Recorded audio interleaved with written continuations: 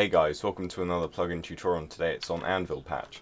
So this is a really awesome plugin which allows you to rename items in an Anvil and use color codes and format codes. So you can change it to any of the colors. I'll leave a link to a page which shows you all of the codes that you can use. So you can make it underlined, bold, squiggly, whatever that is, and all the other ones. So it's very lightweight, easy to use, and I believe there are permissions, so this could be a donator perk or something. So I'm going to show you how it works, and this is a bit of a weird one, the strike through. Not sure why you use that, but it's there anyway. So the way to do this is using AND followed by a code. So 1 is dark blue, 2 is dark green, 3 is what's 3?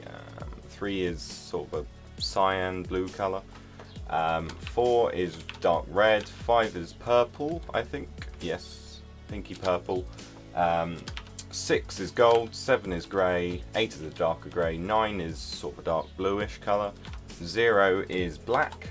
I don't really like using that one because it's very dark, you can't really see it. And then you can go and A, which is light green, B, that's sort of bright cyan, C, light red, D, sort of a pinky colour, E, yellow, and then you can use the format code such as ANDO, which is sort of italics, and L, which is bold, which is pretty cool, I like that one. Then there's and M, which is underline, I think. Yes, no, strike through, and N is underline. And the one I haven't covered is and K, which makes it go crazy. So whatever you type here, it doesn't really matter, it does this.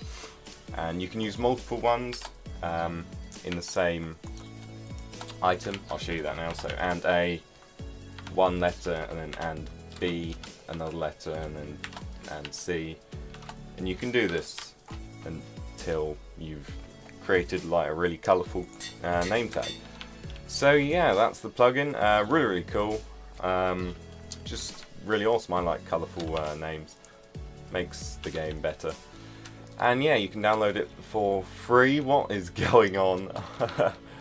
I'm not sure what's going on with.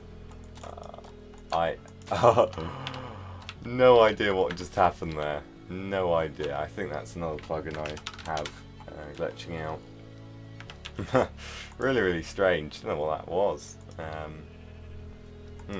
It's spamming in my console. I moved too quickly, so that's interesting.